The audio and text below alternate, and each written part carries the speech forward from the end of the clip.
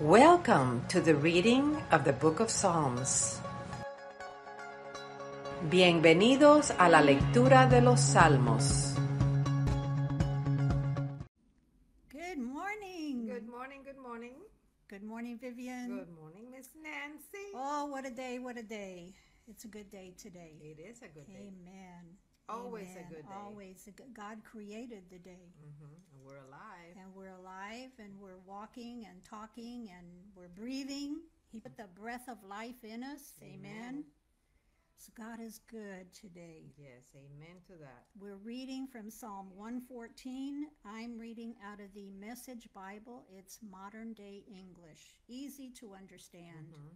So I'm going to read and then I'm going to give some comments. And I know Vivian's got some comments too. So you'll get the best of both here. Okay, let's start. Verse 1. After Israel left Egypt, the clan of Jacob left those barbarians behind. Judah became holy land for him, Israel the place of holy rule.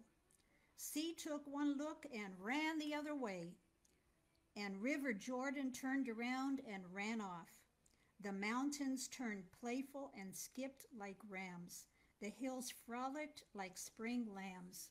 What's wrong with you, sea, that you ran away? And you, River Jordan, that you turned and ran off? And mountains, why did you skip like rams? And you hills frolic like spring lambs? Tremble, earth, you're in the Lord's presence, in the presence of Jacob's God.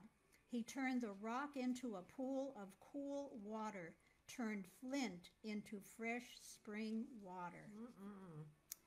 This talks about the sea, talks about the river, talks about the mountains, talks about the hills. And when I studied this, I see those things as barriers. When you're trying to get from one place to another, you may confront a mountain, you may confront a hill, you may confront the sea, just like the Israelites. It's like, uh-oh, we got all this in front of us. How do we cross it, right? The sea in front yes, and the enemy's in and the back. the enemy behind. You got no choice but to trust God there. That's right.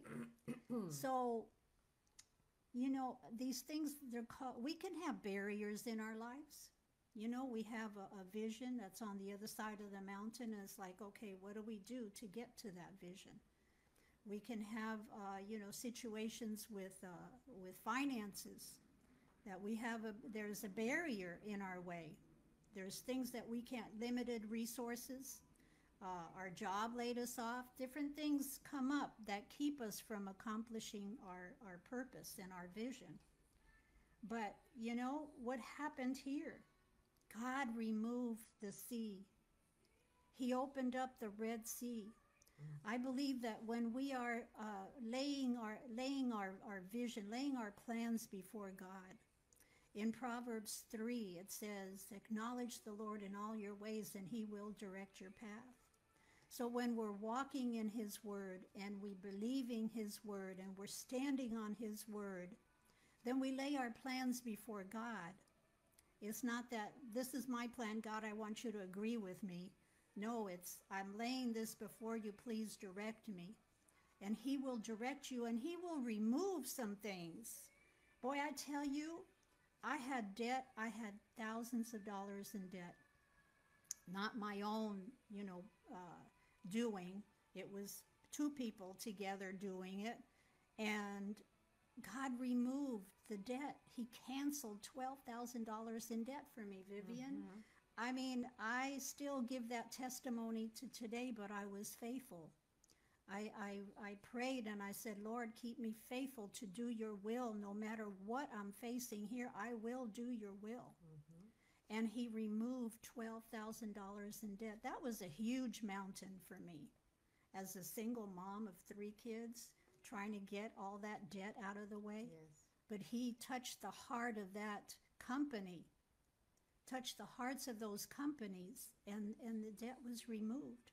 So I don't care what kind of barriers you have facing you, what mountain you've got facing you, what sea you've got facing you that is too big for you to cross or to climb. if you stand fast and you lay everything before God and you walk in His Word, He will do it. He will remove it.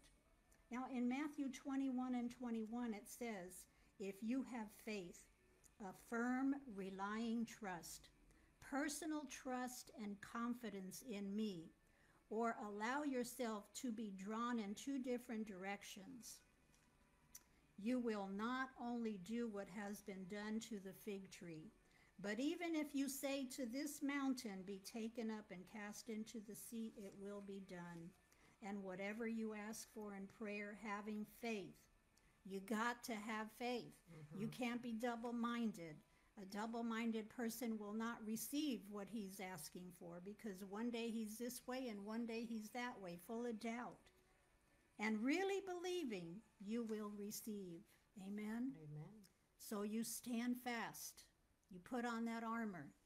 You know, the enemy is going to come and cause chinks in your mind. He's going to knock on your mind, and he's going to cause some doubt to come in. Don't let it come in. Amen. Don't let it come in. You speak to that doubt, and you say, in the name of Jesus, be gone. I do not doubt. I believe. I have faith like a mustard seed. And what God promised me, He will do for me. If He spoke it, He'll do it. If He said it, He'll bring it to pass. Amen. Amen? Amen. So don't let those mountains keep you from doing what God says do. Amen. Amen. Amen. This is a short song, but it shows the power of God. How the sea, the mountains, the rivers have to obey Yes. the voice of the Lord. In the presence of the Lord. And this is so powerful. The author is unknown. This is like a poem or a song the Israelites used to sing to remember what God did, the powerful things Amen. that the Lord did. And that's for us to remind us that that same God, okay, and we saw it in Jesus. He spoke to the wind, and the wind, peace, be still. They had to obey. They have to obey. So just think about this. That God is the same God that is protecting you. Amen. It's the same God that is watching after you. So when you walk in obedience, Amen. when you live in faith, when you have a relationship with the Lord, trust that if He did it for the Israelites, He will do it for you too. No need to fear. Yes. No need to look at the economy and say, oh, what am I going to do? Because He promised you. Amen. He will feed you, clothe you, and give you drinks. He promised. Seek ye first the kingdom of God and His righteousness, and all these things will be added. What things? Your clothes, your food, Housing. your house.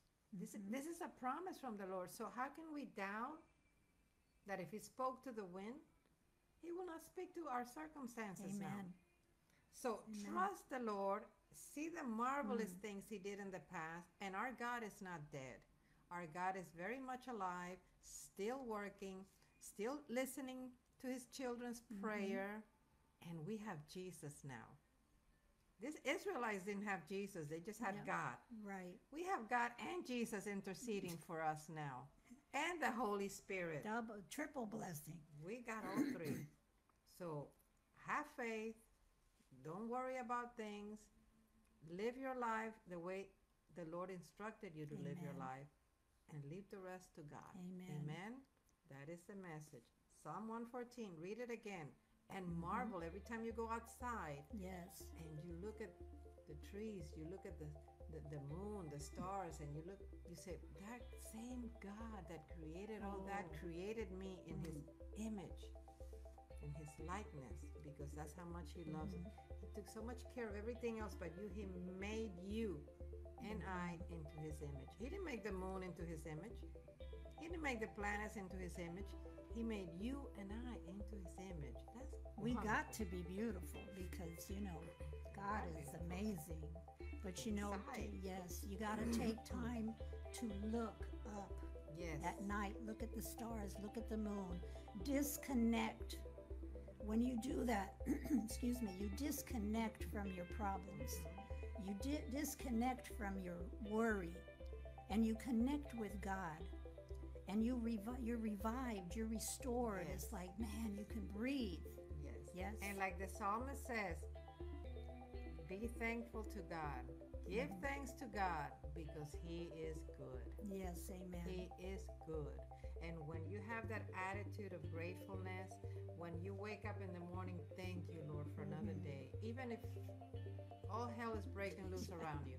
But you say, thank you, Lord, for this day. Thank you that I have a home. Thank you that I have food.